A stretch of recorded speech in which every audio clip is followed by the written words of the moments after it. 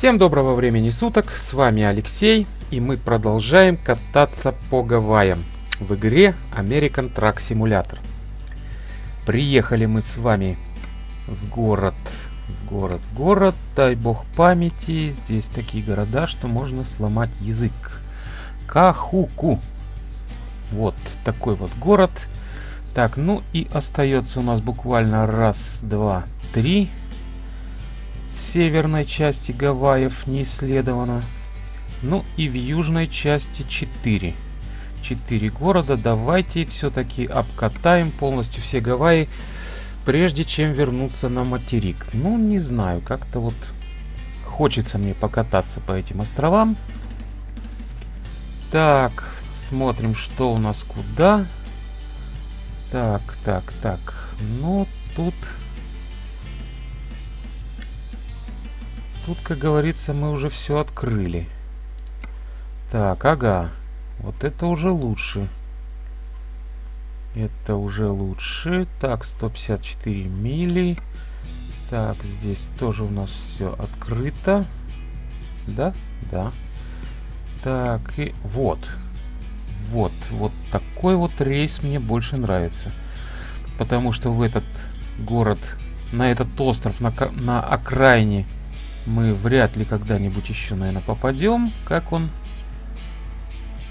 Лиху? Или Лихо? Не знаю, как правильно произносится, честно. Но вот сюда вот. Сюда вот у нас есть рейс. Везем мы аксессуары для дома. Ну, смотрите, довольно тяжелый прицеп. 43 500 фунтов. Платят нам немного, конечно.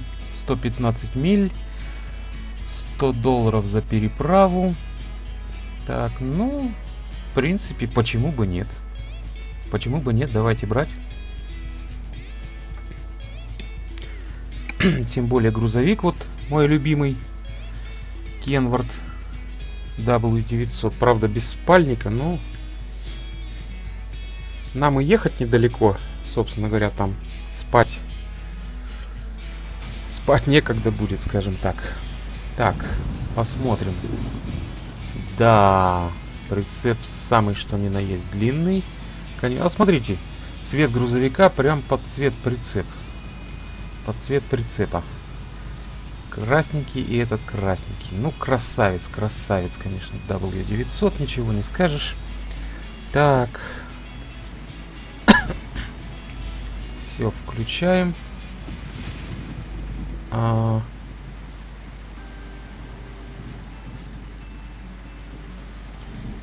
Что-то он завелся, как-то я не слышал. Ну-ка, давайте настройки посмотрим звука. С прошлого раза, наверное, я как убирал. Нет, вроде нормально. Интересно, звуковые эффекты, это да. Вроде как нормально. Так, ладно.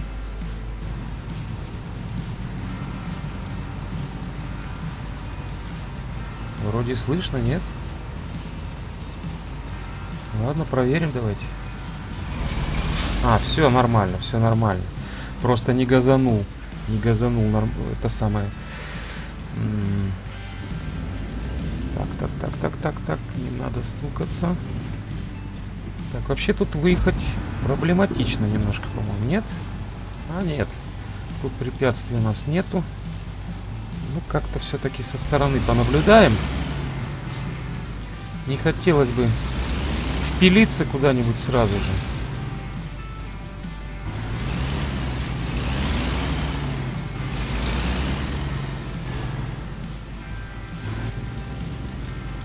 Так, нам направо.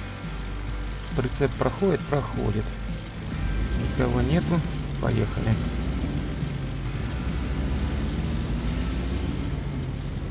Так, а что дворники так жиденько работают? Так, выезжаем. Выезжаем из Кахуку, или как его по-другому.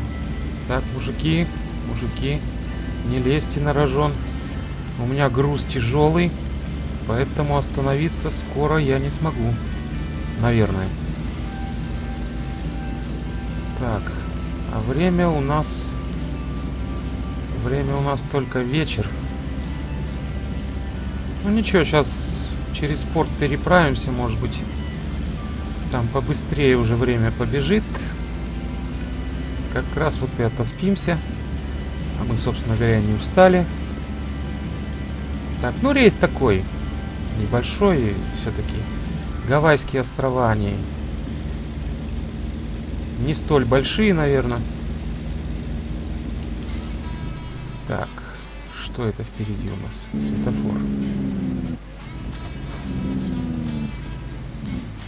Да, тормозит довольно-таки ощутимо. Так, нам в порт. В порт вон туда, да? Ну, красавец. Так, поехали.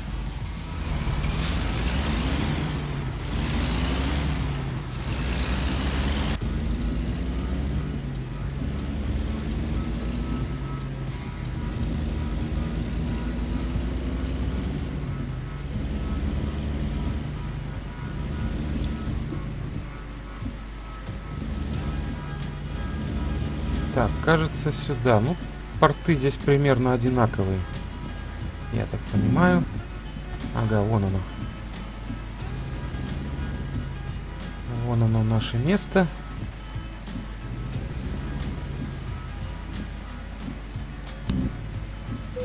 Так.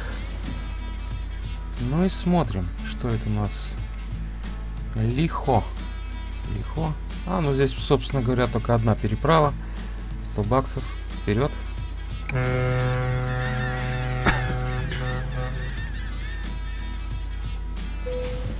Так, ага. Нифига тут время не промоталось. Ну, собственно говоря, 93 мили через пролив. Там особо,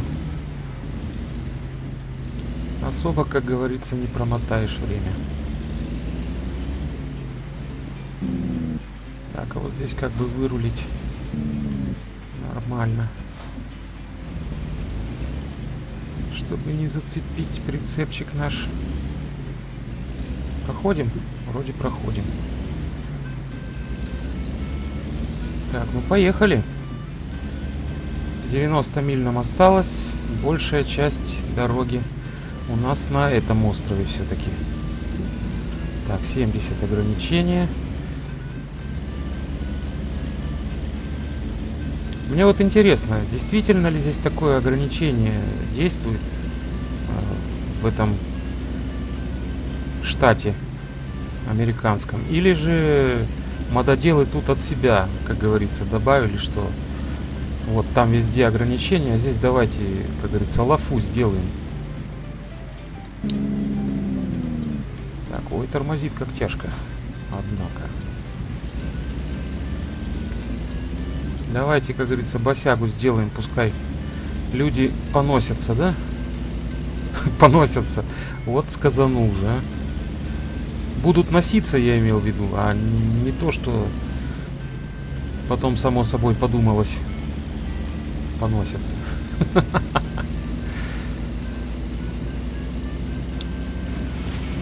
Да, ну, хотя время уже 3 часа, я думаю, мы застанем все-таки рассвет, пока доедем до этого Лихо.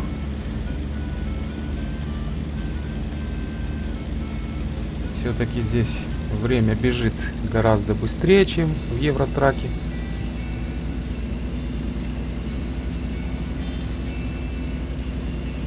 Так, а давайте заскринимся, а? У меня, по-моему, ни одного скрина еще ночного нету. Тем более на таком красавце. Так.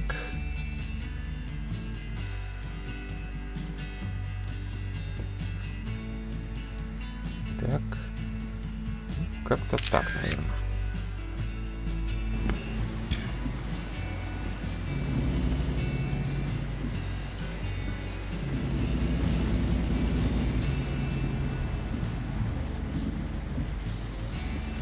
Так, что мы тут?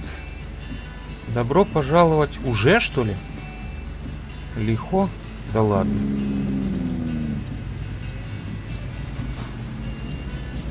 56 миль.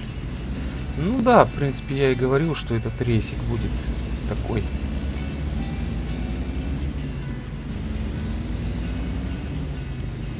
Ну, рассвет мне надо, хочу рассвет. Так, а там у нас нету никого.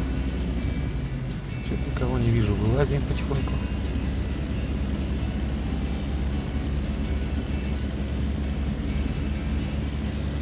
Так, ой, как тяжко тебе что-то разгоняться, а?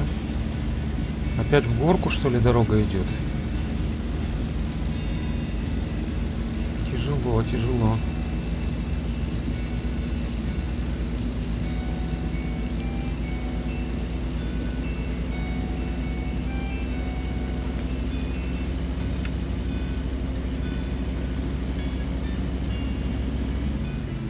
Все-таки интересное название города. Лихо. Лихо! Лихо одноглазое.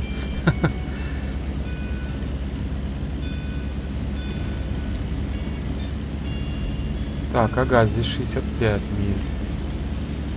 Ограничение у нас. Все-таки интересно. Везде 30, а тут 65. Странно довольно-таки. Так, а там что за развязка такая? Интересная развязочка. Ага.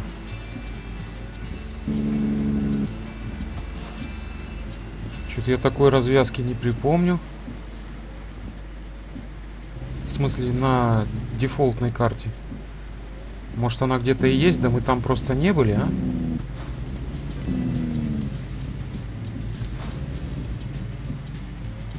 Ух ты! Ух ты, какие красоты!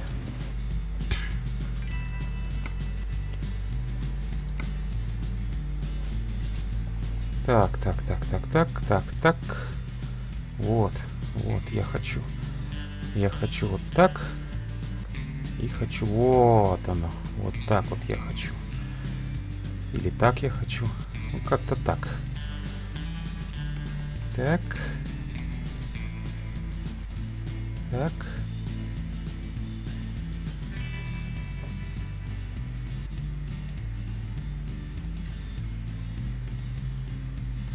Вот.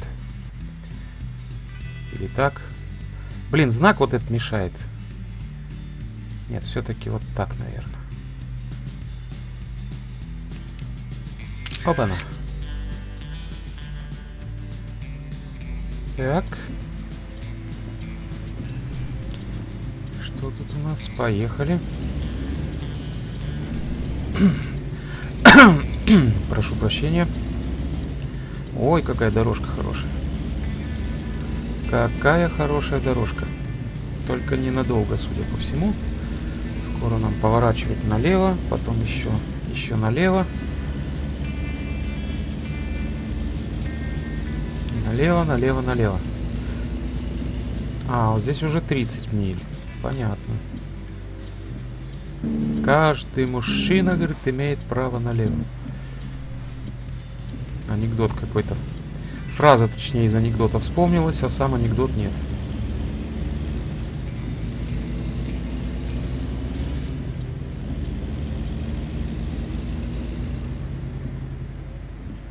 Так, не торопимся, не торопимся. Платят нам мало. А штраф заработать мы всегда успеем. Так, поворачиваем. На зеленый успели, хорошо. Так, ну блин, ну я же до конца не останавливался. Я сбросил тормоз, нажал на газ. Почему тебе надо остановиться? Вот. Надо приноровиться еще, конечно. Так, товары для дома. Какой-то магазин, наверное. Нет? Сейчас будем посмотреть. Будем посмотреть. Посмотрим. Посмотрим, куда это все нам предложили привезти.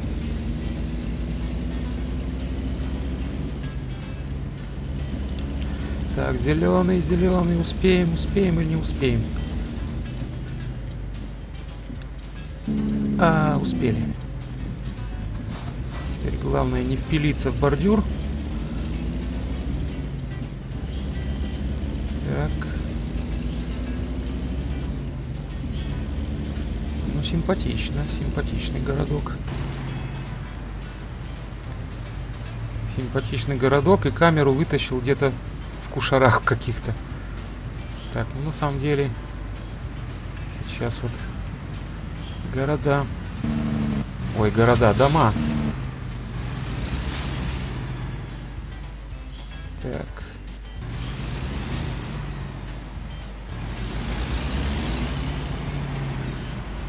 Куда-то я круто так взял прицепом. Нет, не цепляем, не цепляем. Хорошо. Так, а нам уже и опять поворачивать, да?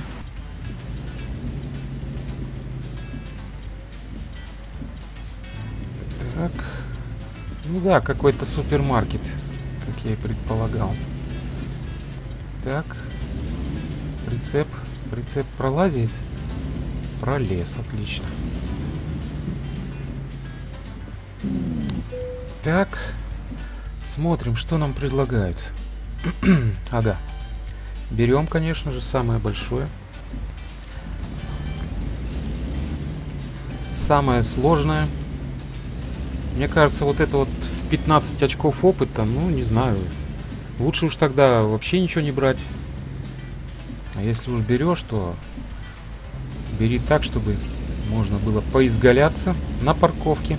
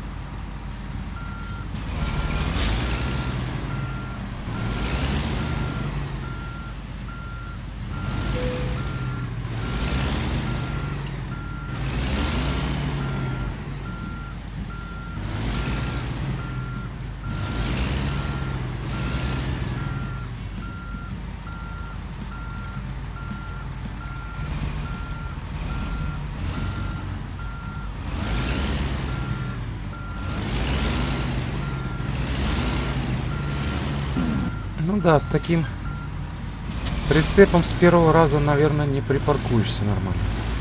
Хотя можно. Хотя можно. Но мастерство у нас еще пока отсутствует практически.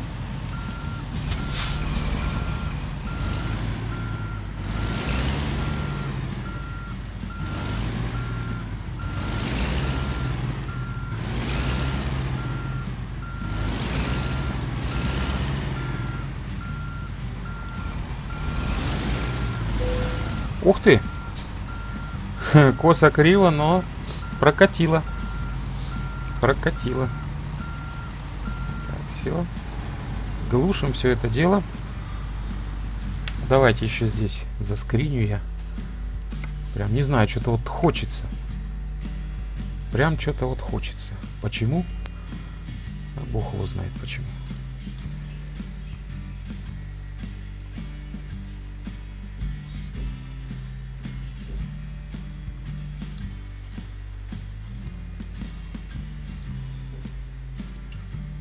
Так вот.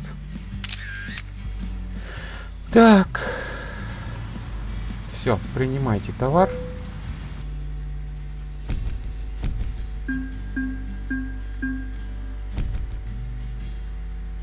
Трик, чуть-чуть. Ну ладно. Так, ну и давайте посмотрим. Может быть, еще в один городок не открытый у нас будет отсюда. Вот, допустим. Ох и название. Лее, или как он? Каилуа. Да, язык сломать можно. Так, ну дорогие, это сразу, скорее всего, на материк. А нет, смотрите-ка. 3400. У нас же АДР-ка класс 1. Фейерверки. Взрывчатые вещества или как? Ну вот он, вот он. 3400, неплохая сумма. И открываем новый город. 216 миль, конечно же, наверное, берем. Так, а это... Ну, это что-то наподобие, но это уже из другой категории немножко. Так, это туда, это туда.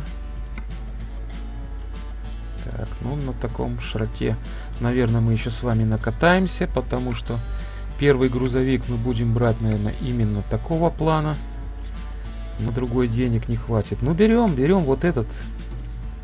Вот на таком Кенворте Т-680 будем мы с вами держать путь.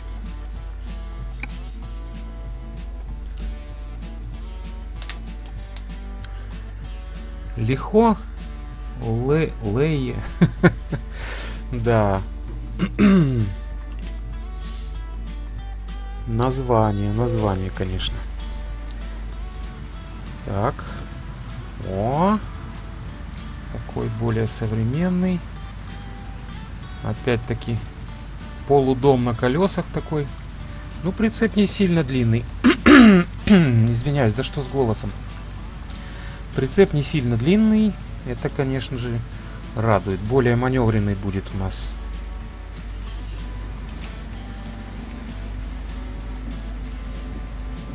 Так, и поехали.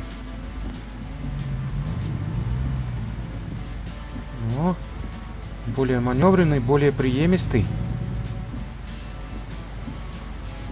Блин, опять непривычно, морды не видно.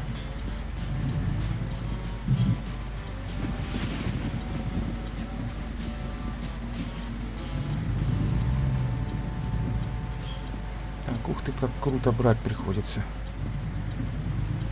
Сейчас нам еще и поворачивать добавок, да?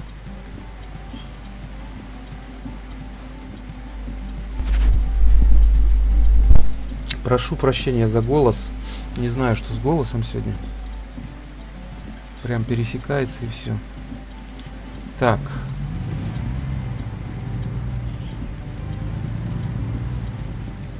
Ух, как быстро скорость набирает.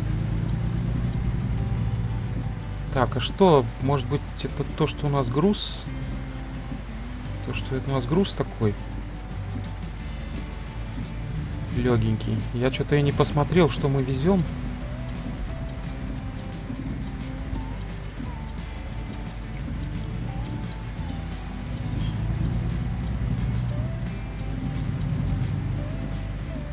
Так, ну-ка. А, фейерверки. Как это не посмотрел? Посмотрел.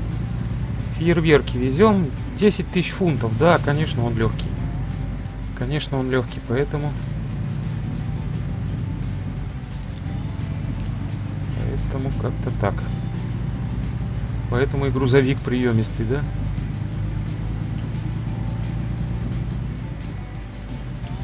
Так, а что я посередине еду?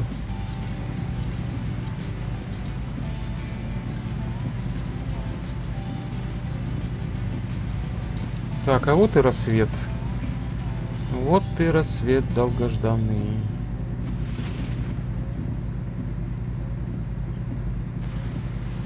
А, думал, дождь закончился. А мы под мостом проезжали.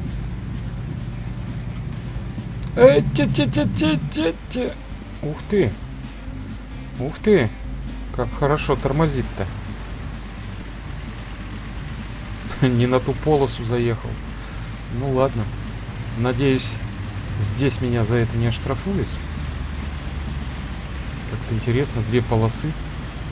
Две полосы направо. Странно довольно-таки.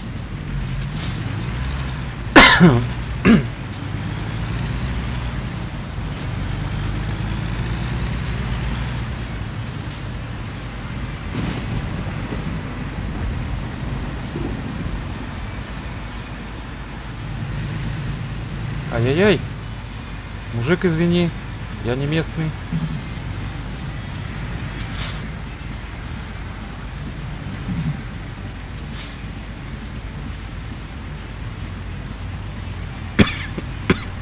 Что ты будешь делать?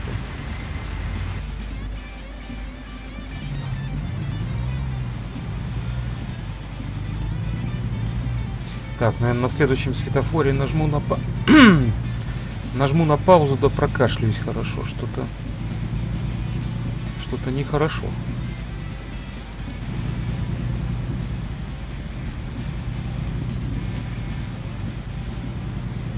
Так.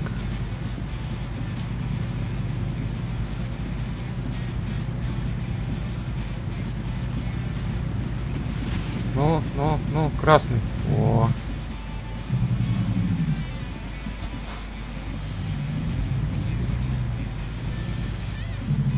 Так.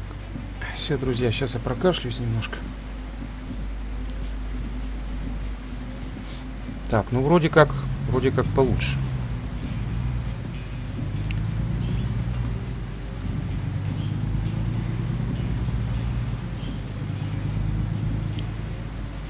Так, давай уже, блин, проезжай там слева, а. Мне поворачивать сейчас. Еще один.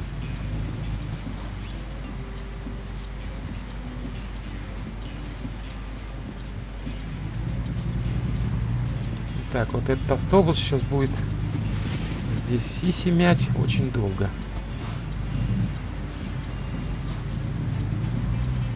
Так, ну поехал уже, блин.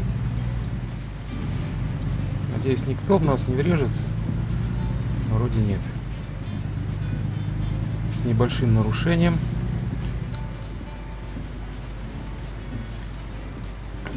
Но проехали этот перекресток.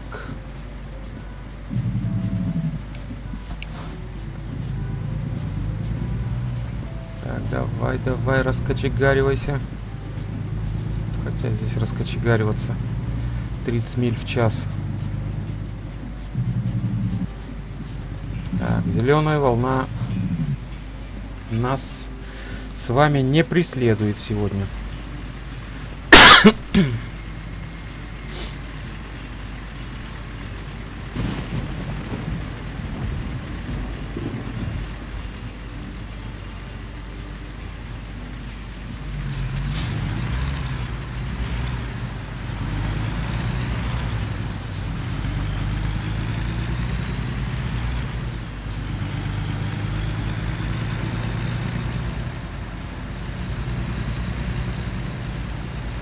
Опять красный.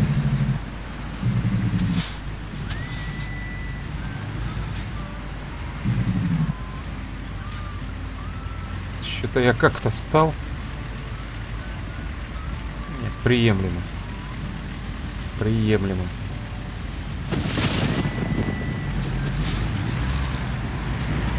Гроза в начале мая.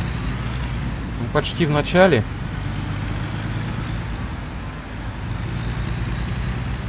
Все-таки еще апрель. В жизни, в реальной я имею в виду.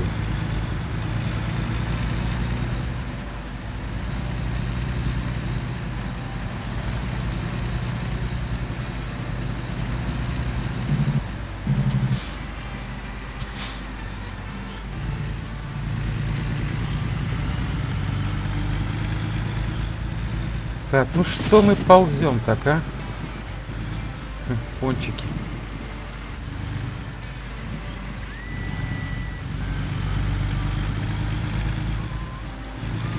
Двигаться будем, нет? Ой, боже мой, сигнал какой.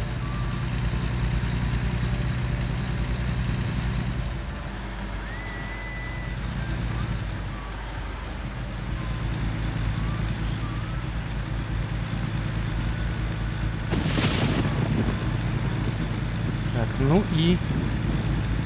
Долго у нас еще 30 миль в час будет, елки-палки.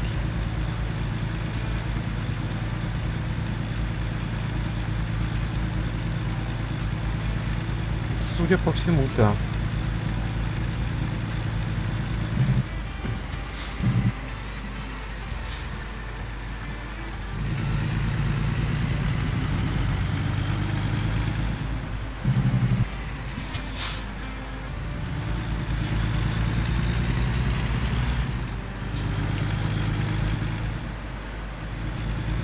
Так, ну что ж такое, а? Здесь уже 70 бы давно разрешили бы. Как так? Как же так? О! Все, 70. Поехали. Так, тут, наверное, лучше все-таки переместиться уже в кабину.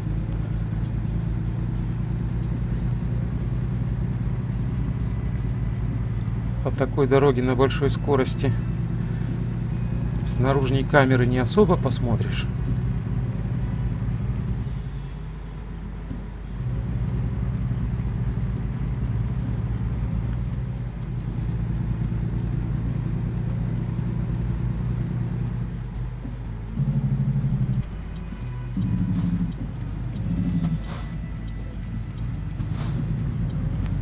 Смотри, какой перекресток и светофор здесь поставили.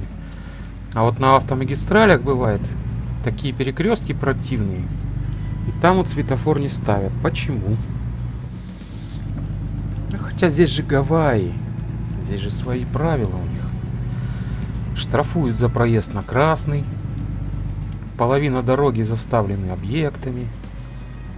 Вот на таком, казалось бы, перекрестке, где светофор и нафиг не нужен, но он стоит. Так.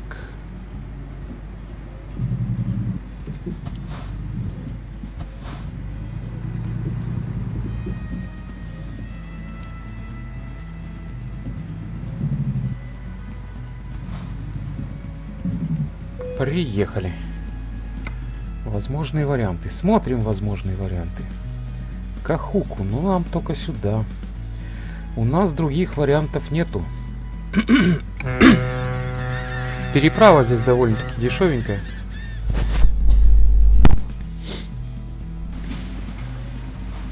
Так. Так, а что у нас тут? Свет включен, да?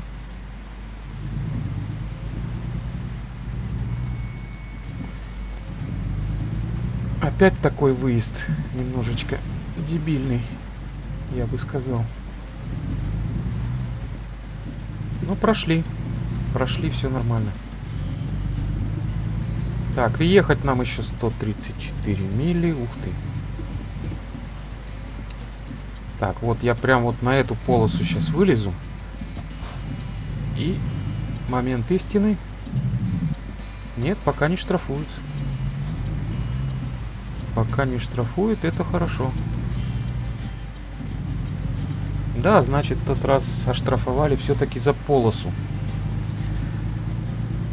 Ну, за полосу оштрафовали, а сами правую полосу заставили чем-то. Это такая ловушка, скорее всего. Значит, и здесь, так же, как и у нас, полицейские делают все для того, чтобы сколымить. Коррупция, коррупция, она есть везде. Что ни говори, нету прям таких вот мест, что ли, так сказать, стран, мест, где вот прям все по-честному делается. Просто где-то больше, где-то меньше. Вот и все.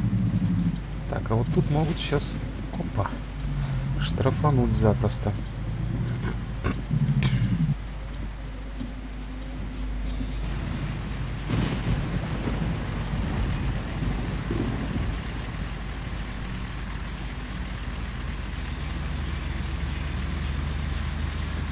Откуда дровишки? Сарай изломали. Смотрите, такой же. Такой же, только без спальника, да?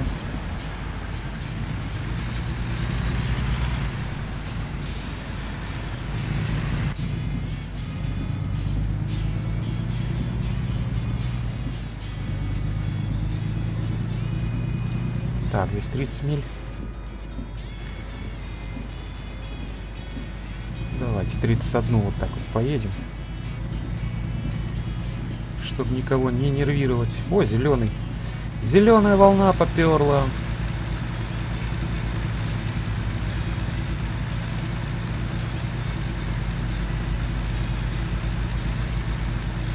Так, а вот здесь сейчас может красный загореться. Так оно и есть.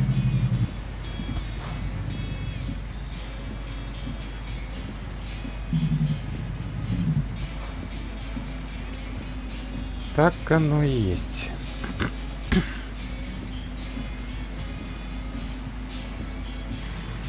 Здорово, братан. Ему пофигу.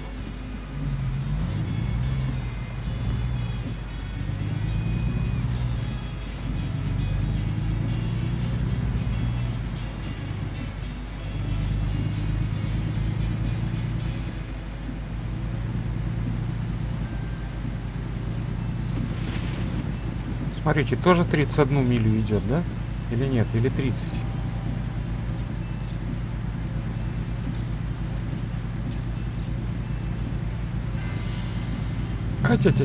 Ага.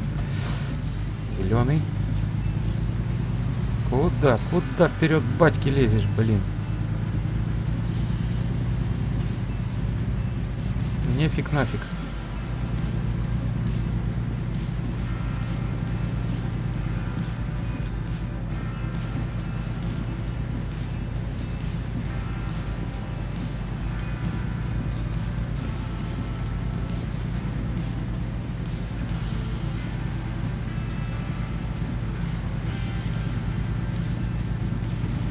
Строительство даже полным ходом идет. Вот интересно, здесь такие вот есть задания, как в Евротраке, допустим. Привезти там каток куда-то посреди пустыни, где-то, допустим, делают дорогу. Ну, по идее, должно быть. В принципе, принцип один, движок один, наверное, есть. Я так думаю. Просто нам не попадались они. Я так разогнался по такой дороге. Оп, 35. Вот почему так резко, а?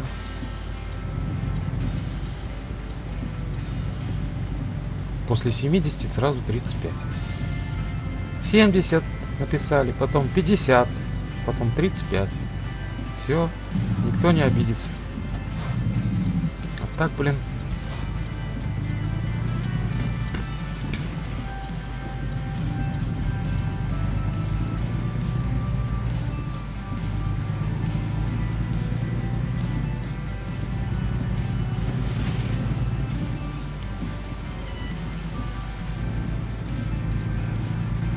Веселые горки. Американские горки. Недавно смотрел, увидел в интернете, в Одноклассниках, фотографию одну. Нарисованы наши дворы и детские горки. Ну, ясный перец, что сломанный, но выглядит это так, что, допустим, спуск сразу сверху и вниз в землю, да, идет. Или, допустим, перила отдельно, а вот это вот железное полотно, по которому съезжать, оно на земле лежит там. И пишут: американские горки ничто по сравнению с русскими. Тоже поржал довольно-таки неплохо.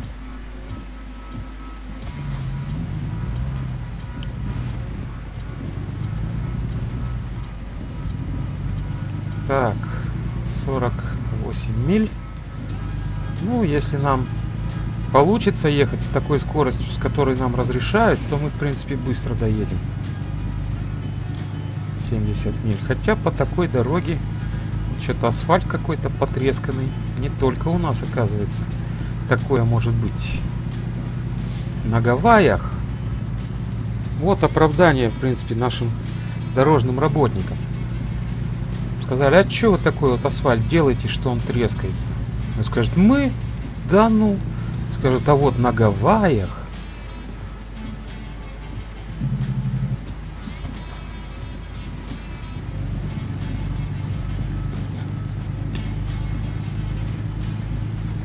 Так. О, дорожка расширилась. Но опять-таки смотрю ненадолго. Там у нас светофор впереди.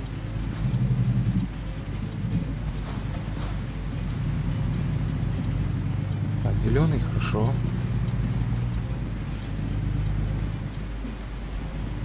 С панталыку, наверное, сбил своим указателем поворота, не выключил вовремя.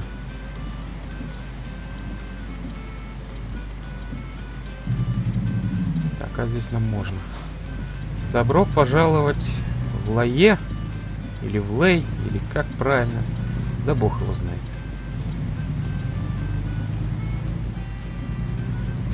И все равно, смотрите, 70 миль в час ограничения. Забавно, забавно.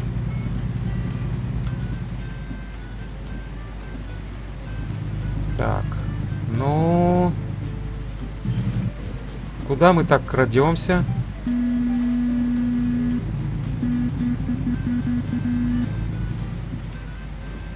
что ты в самом деле? Блин, и не обгонишь же тебя.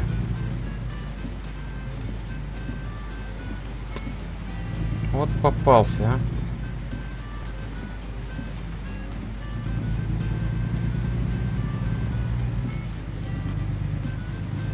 Сейчас фейерверк тебе, блин, выхлопную трубу вставлю. Едь быстрее давай, а.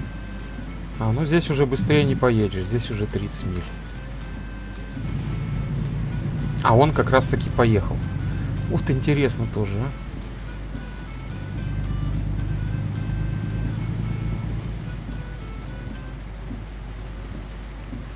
а. Так. Нам направо.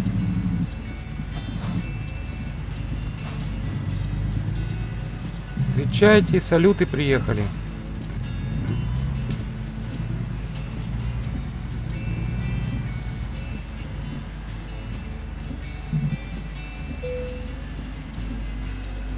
Так. Опять всего 40 опыта. Ну и ладно. Ага, вон туда, да? Вон туда. Добро.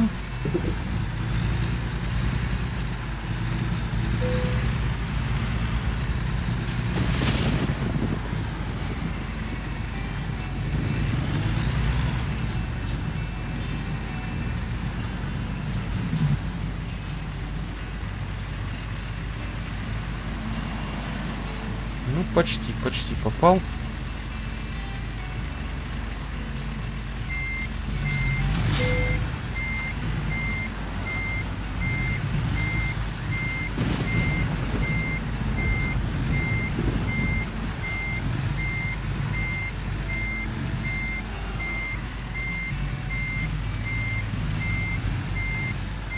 Оп.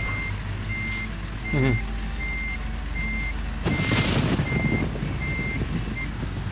Все.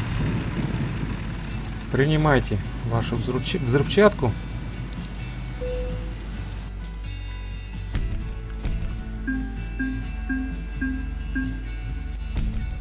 Отлично. Ну, чуть-чуть.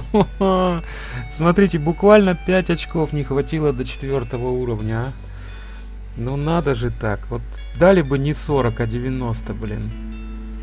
Ай, ну ладно. Ладно, простительно. Что ж, друзья, буду на сегодня я заканчивать нашу поездочку. Смотались мы даже в 2 рейса.